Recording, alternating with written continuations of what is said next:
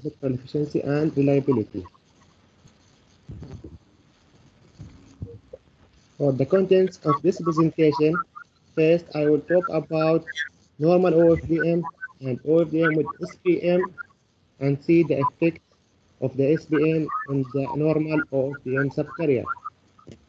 Then after that, we will talk in deep about space-time block coding and how it works.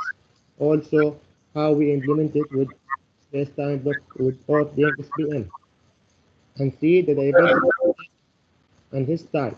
Then I will explain the Alamouti block code and how it works.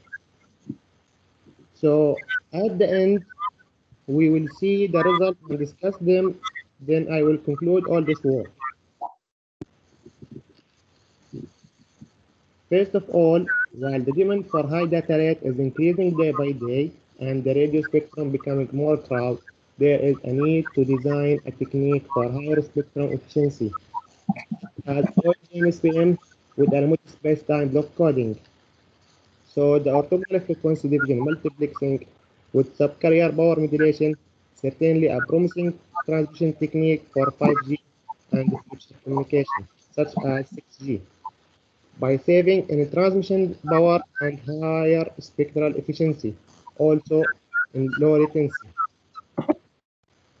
And also in this presentation, we will see how we integrate the OFDM-SPM with Alamouti space-time block coding to see his effect on the performance parameter of the wireless system.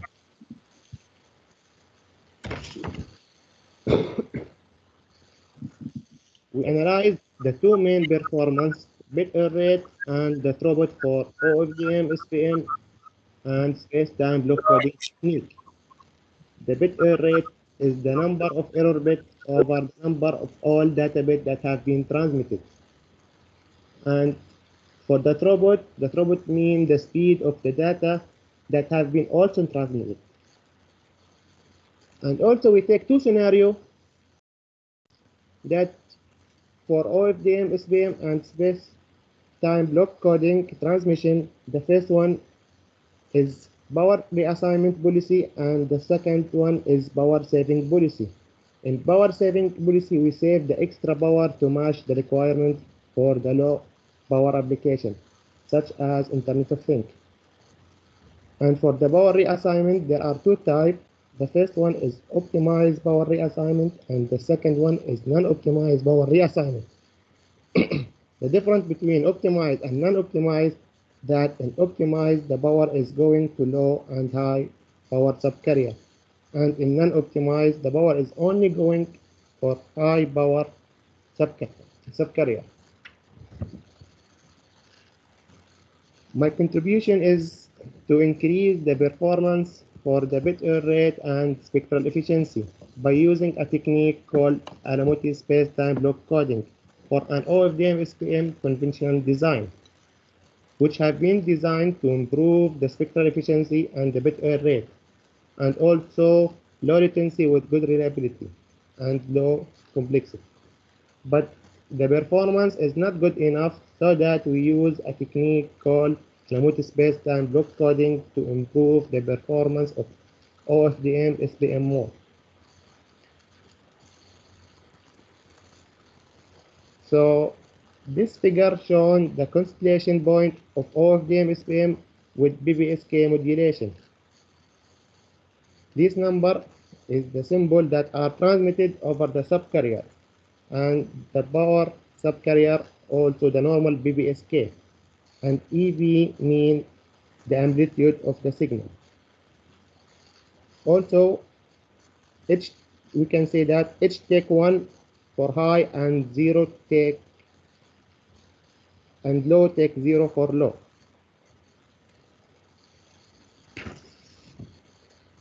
In this figure, shown the normal OFDM subcarrier and OFDM with SPM subcarrier. As we can see, the subcarrier are orthogonal to each other because we don't want to have inter-symbol interference. And these numbers are the normal bit carries by BPSK, and each symbol, as you can see here, carry 1 bit. Also, we can say each OFDM channel consists of 128 to 2048 subcarrier and occupy bandwidth from 1.25 MHz to 20 MHz. So after apply SPM here, we can see that each symbol carry 2 bits. The first bit came from BPSK modulation and the second bit came from power subcarrier, as I mentioned before, 1 for high and 0 for low. For example, let's say we have 104 bits were required to transfer. The normal OFDM-BPSK, since it's carry only 1 bit per subcarrier, will require 104 subcarrier for bandwidth and power, such that the resources used by normal OFDM is 104 bandwidth and 104 power. But after apply SPM here, would require only 52 subcarrier, as each subcarrier carries 2 bits, and the total resource are used is 52 bandwidth and 52 for power.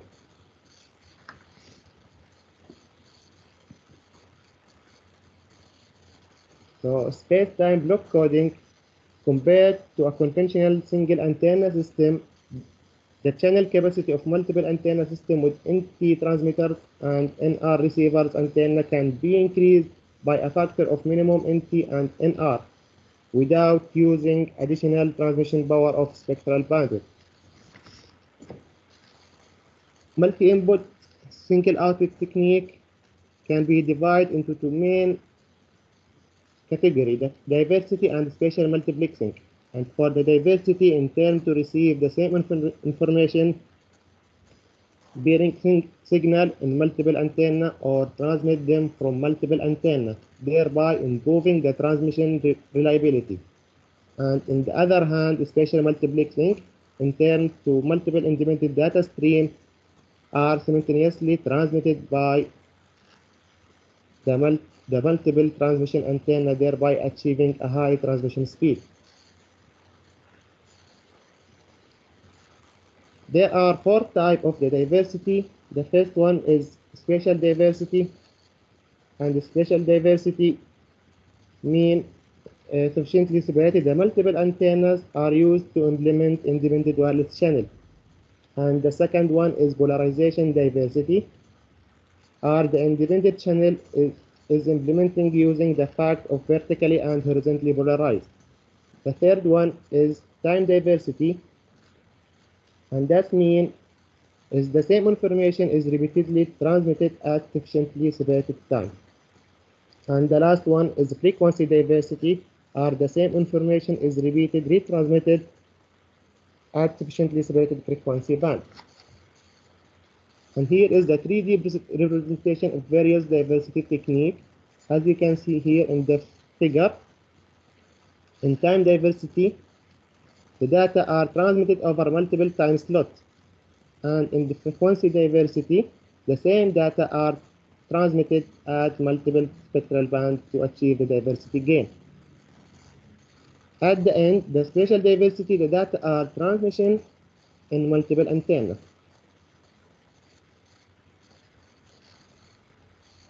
Let's talk about Alamouti block code.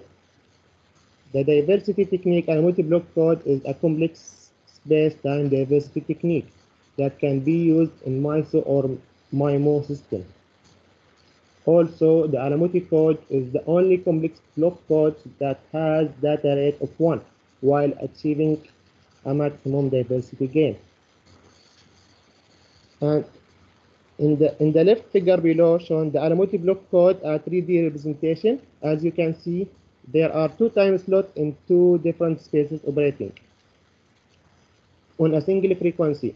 Also, we can see that the content of time slot 2 are the conjugate of the data holding adjusting previous time slot 1. And here proving the statement that Alamouti block code is a complex space-time diversity technique. And briefly, as you can see here in the right figure, there are 2 antennas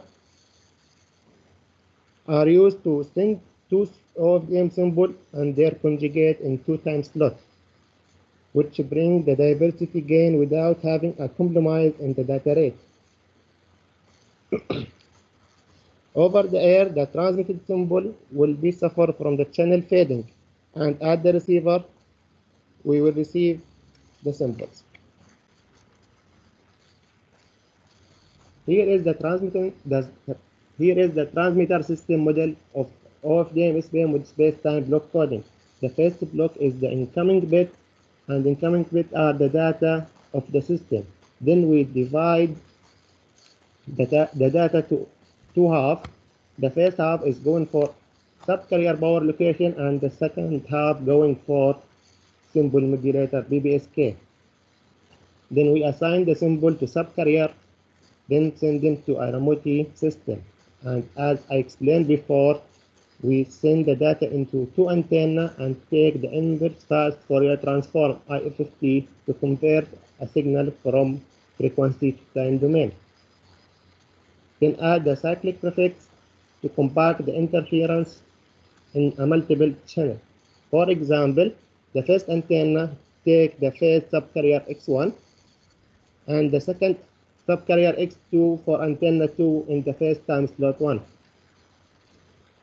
And for the second time slot, we send the conjugate of the subcarrier. For antenna 1, we send minus X2 conjugate, and for antenna 2, we send X1 conjugate to make sure there is no interference between the symbols. And here is the receiver system model of OFDM-SPM with space-time block coding. At the receiver side, after receive the signal, we remove the cyclic prefix that have been added in the transmitter side. Then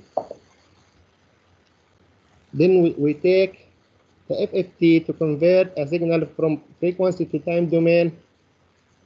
And after that, we make STBC equalization to equalize the highest performance channel, then remove the non-carrier, and non-carrier mean the subcarrier that didn't have data. In the end, we detect the bits after converted from parallel to series, and finally we receive the bit. What is phase shift keying and binary phase shift keying? Actually, in phase shift keying, phase of the carrier wave, which is analog in nature and is switched as peer input digital signal. And this is analogous to phase modulation. And this phase modulation is analog phase modulation technique, since we have different type of modulation. The first one is digital modulation technique, and the second one is analog modulation technique. On the other hand, for binary phase shift keying, and why it's called binary? Because the phase of the carrier wave is modulated by binary symbol 1 and 0. Since we have two symbols, 1 and 0, therefore, in digital input, we have two symbols which are binary symbols. Here is example of BPSK modulation. Here is the digital modulation with digital input signal, which is 100110101 in figure A, and in figure B shown the BPSK signal. So in BPSK, we will switch the phase shift according to digital input. And in digital input, we can see is changing from 1 to 0, so that there is a phase shift of pi, as you can see here clearly in figure B. After we move from 1 to 0, there is a phase shift of pi. And now we are in the second digit, which is equal to 0, and when we move on, there is no phase shift, because from 0 to 0 there is no changing. So the signal will stay continuous, and this is how the BPSK modulation works. And in this figure, we can see the BPSK bit and the phase shift by between the two bits 1 and 0.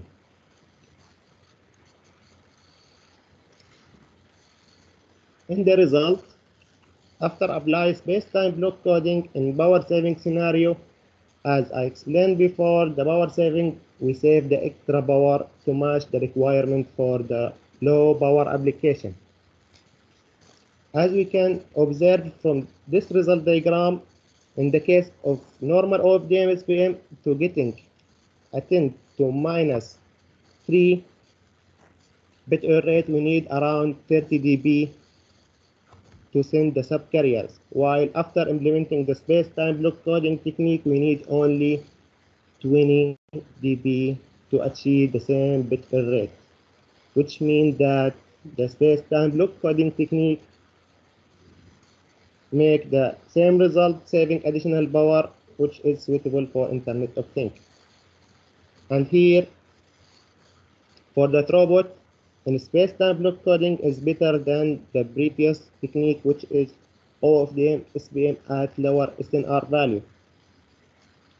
And at higher SNR value, the signal power increase and the noise level become low. And in this state, the space-time gain almost vanishes, as can be seen from the figure here.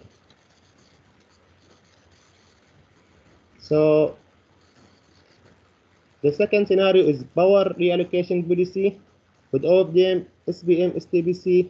In this figure, we can see the red line for BPSK error and the black line related to the power, and the blue line for the average error of BPSK and power.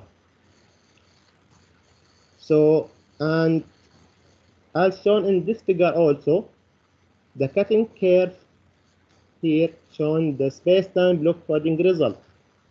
So here, after applying space-time block coding technique in non-optimized, which is the power is going for high power subcarrier, is make a marginal improvement in the bit error rate. For example, at 10 to power minus 3 bit error rate, we need a 10 dB to send the subcarrier, while the conventional model OFDM-SPM need around 25 dB to achieve the same bit error rate.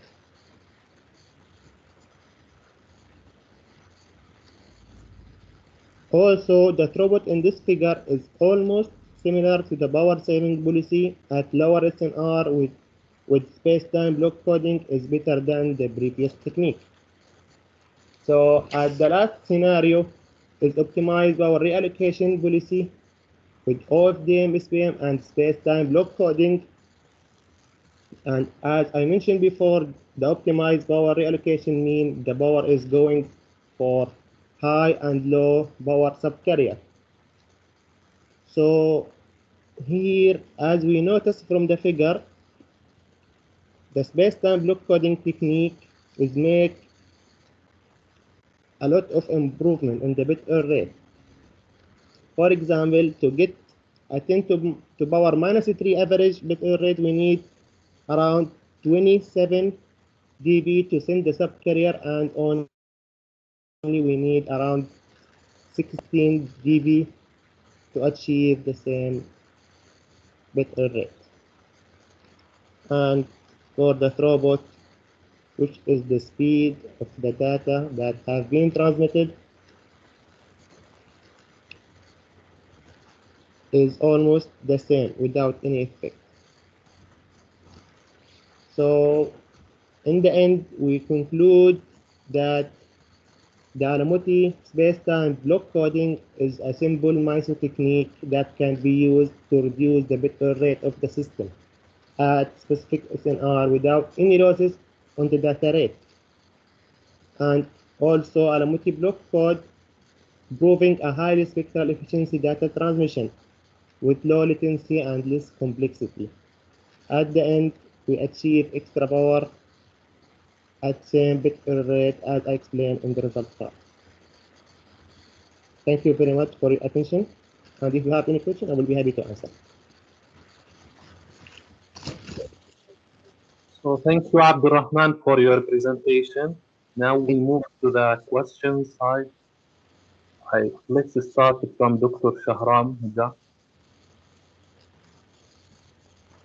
Thank you, Abu Ghamar, for your presentation. It was very nice. Thank you too, Professor.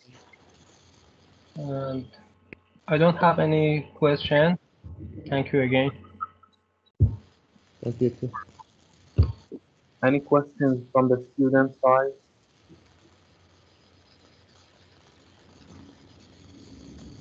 No, thank you so much.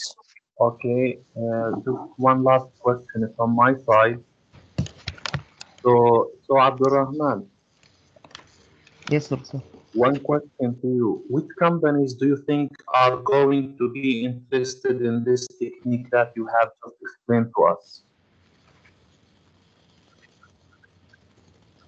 Actually, Professor, I think this technique is useful for the Internet of Things device is because we improve extra power, we save extra power, and this is suitable to Internet of Things device.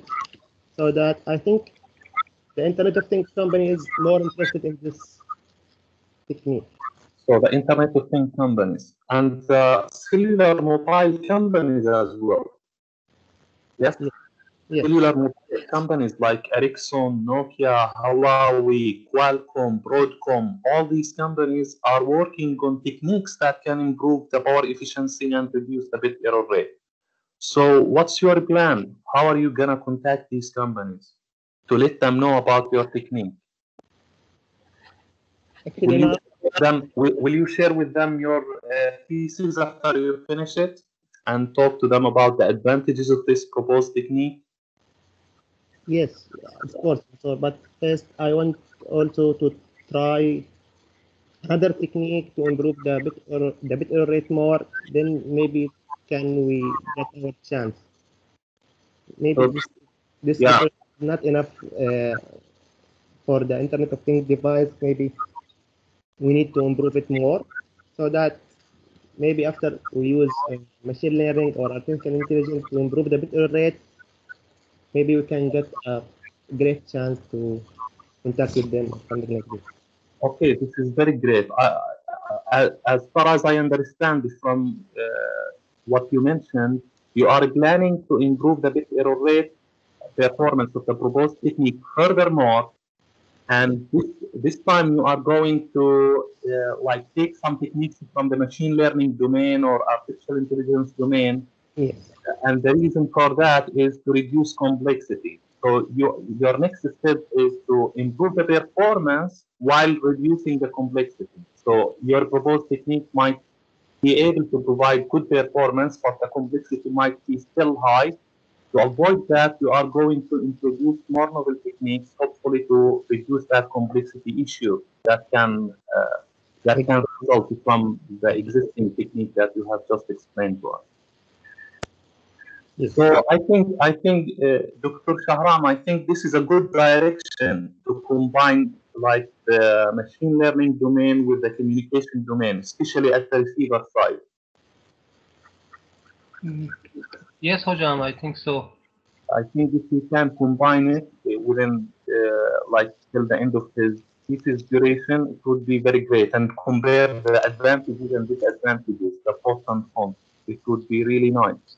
We don't know. We just want to want you to work on that to prove to us that which technique is better: machine learning detection, machine learning based detection, or conventional based detection. And what are the advantages of each of these techniques and the disadvantages. I think nobody has worked on this before, especially with the OFDM-SPM, since it's a new transmission method. So you are going to be the first one to investigate this.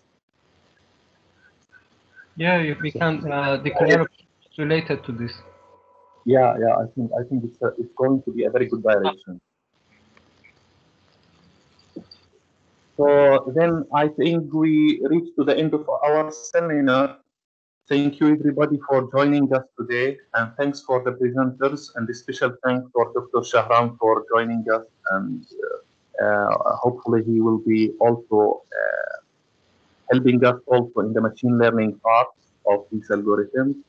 And take care everybody. Thank you one more time, and we are looking forward to listen and hear your presentation as well in the future. Thank you. Thank you, Hojam. Thank you. Thank you. Nice Thank you, day. Mr. Shahram, for joining us. Goodbye, Thank you, everyone. sir. You too. You too. Take care.